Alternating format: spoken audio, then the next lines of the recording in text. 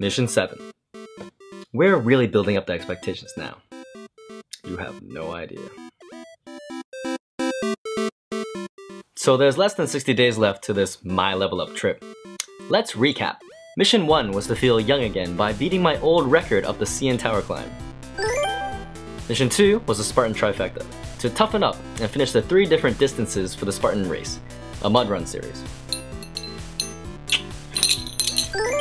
Mission 3 was the Bloodsport splits, so I can increase my flexibility before the trip starts. I actually recently tore my hamstring sparring in a cage. It was my first class with Carlos Newton. Fun.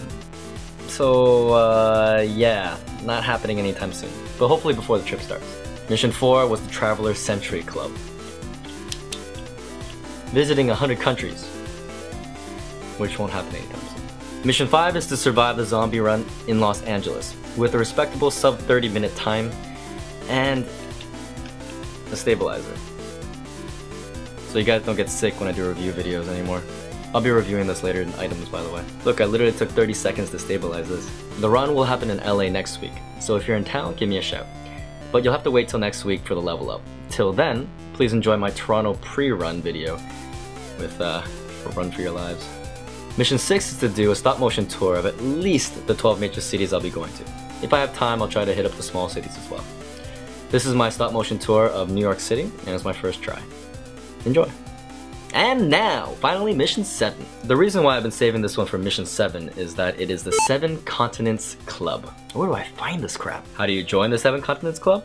Well, you have to run 7 marathons on all 7 continents. There's a half marathon option too if you want. And of course, I don't want to just do any old marathons. So I'm gonna be crazy, Gangnam style. Crazy. Here's the plan. And it may change depending on money, weather, etc. North America. I'll be starting in my hometown, Toronto, tomorrow, with my very first marathon in my life. I'm a little worried because of the torn hamstring and I've been sick for the past 2 weeks, which is why I haven't posted any videos.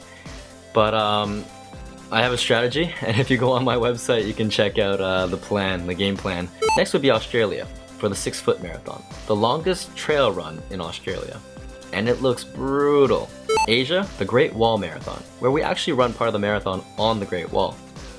It's actually really bad on your legs because you have to go up and down a lot of mountain before you get to the wall, and it's a lot of stairs when you get there. But the good thing is I'm running it with one of my oldest and best friends, King. Africa, the Mount Kilimanjaro Marathon. So for 5 days we climb the highest mountain in Africa, and then as soon as we come down we run a marathon. Europe, Greece, for the original marathon, from Marathon to Athens. I'm really excited about this one because I'll finally have something in common with Haruki Murakami. Love that man. And to end it off, a double marathon. First, Antarctica. I'm running a marathon on Antarctica. Thought Canada was cold. And then as soon as we fly back to Chile, I'll be running another marathon there as well to finish the 7. I was initially going to finish off the trip with a double New Year's, and I still will do it, but I'll be finishing it off with this instead. So the ending of the My Level Up trip will be around the end of February in 2014. The cool thing is that this is all coming full circle. Back in 2008 I ran the Nike Human Race, and at that time the registration was full, so I had to kind of get my way in by telling my story. They eventually put me in their Nike Human Race book. To get in the book, I told them how I was traveling around the world doing martial arts and running. While it was true, it wasn't exactly what I was planning, and I didn't really do what I wanted because of injury or money or I was a pussy. But better late than never. So I'm doing it now, and it feels pretty damn good. An even cooler thing is that I have this neat watch now. Swag. I got better items as I got older. It's the Nike Plus GPS watch, which I'll be doing a review on as well.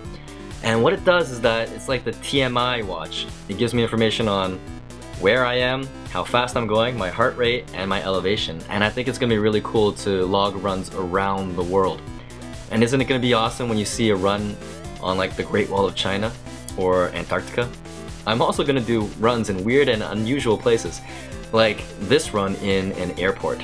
If you check out the satellite view, it's pretty cool. You can see all the planes and my little track. So I'm really looking forward to testing this little baby out and logging these 7 continent runs. Hopefully I'll be the first person to do it.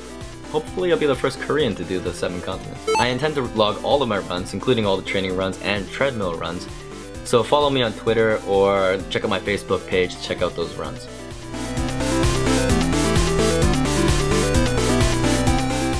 How's that for a mission? Bonus! If I get a sugar mama or some ridiculous sponsorship, I'm going for a victory lap. The North Pole. And if I get this, I get the Marathon Grand Slam Club. Where do I find all this crap? Gangnam Style. Crazy. Where do I find all this crap? The 7 Continents Club.